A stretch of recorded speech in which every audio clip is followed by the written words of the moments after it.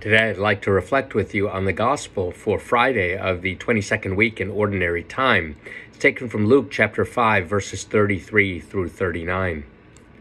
The scribes and Pharisees said to Jesus, "The disciples of John the Baptist fast often and offer prayers, and the disciples of the Pharisees do the same, but yours eat and drink." Jesus answered them, "Can you make the wedding guests fast while the bridegroom is with them? But the days will come, and when the bridegroom is taken away from them, then they will fast in those days." And he also told them a parable. "No one tears a piece from a new cloak to patch an old one.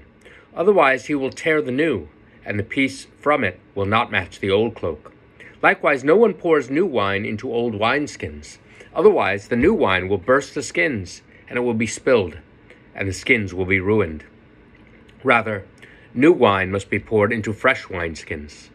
And no one who has been drinking old wine desires new, for he says, 'The old is good.'" The Gospel of the Lord. Praise to you, Lord Jesus Christ. Well, for us to understand today's Gospel, we have to think about what has preceded it in the 5th chapter. Yesterday at Mass, we heard the first 11 verses, the call of the fishermen. Jesus told Peter, "Put out into the deep for a great catch." And Peter did, and the nets were at the point of breaking. And Peter said to Jesus, "Depart from me, Lord, for I am a sinful man."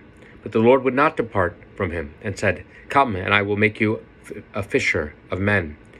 And he left his nets, and as did James and John, Zebedee's sons, and they left everything, and they followed Jesus. Jesus then went on to heal a leper. That was one of the signs of the coming of the Messiah.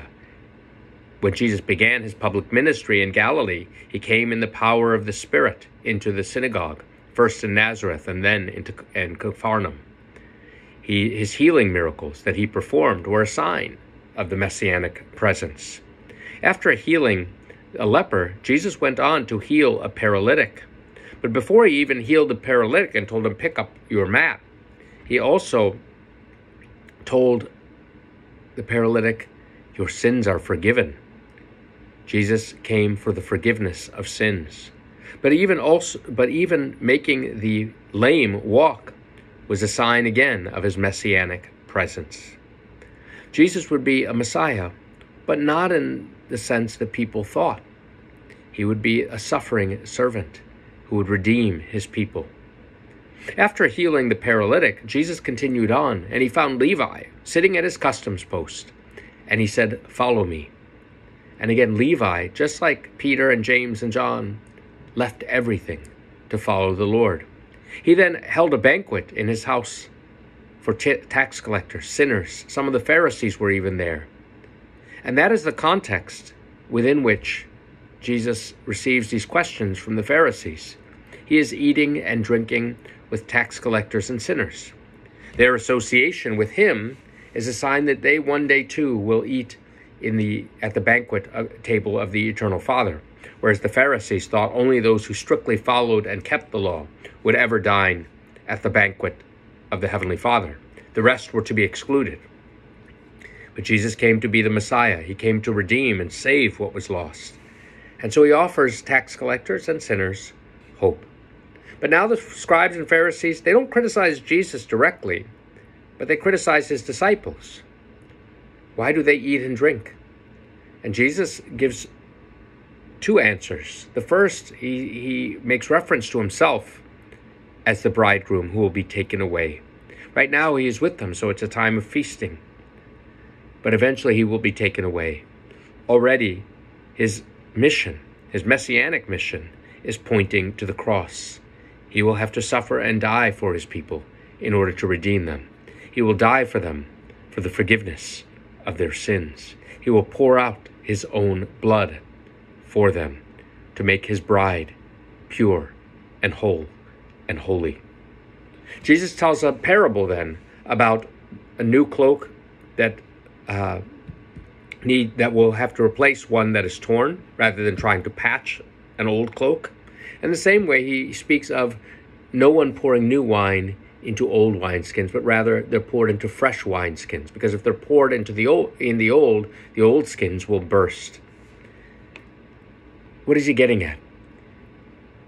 Through his blood he will inaugurate the new and everlasting covenant.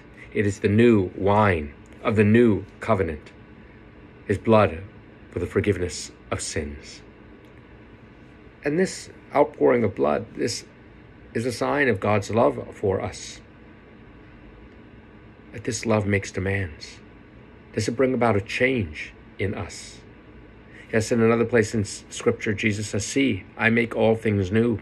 St. Irenaeus of Lyon says that in bringing himself, Jesus made all things new. He has made all things new in bringing himself.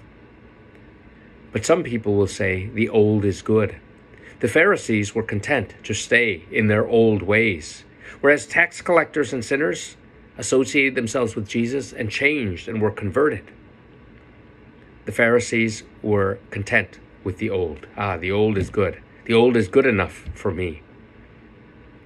But is it good enough for the Lord? Are we content with the way we have been living, or could we still have a deeper conversion to Christ? He makes all things new, even us. Are we willing to change? That is the point. The tax collectors and sinners were willing to change. The Pharisees were not. Jesus wants to make something new in you. He wants you to have life in abundance. And so he has given himself entirely for you. He has poured out his blood for you, inaugurating the new and eternal covenant. May we all always live faithfully according to the terms of that covenant.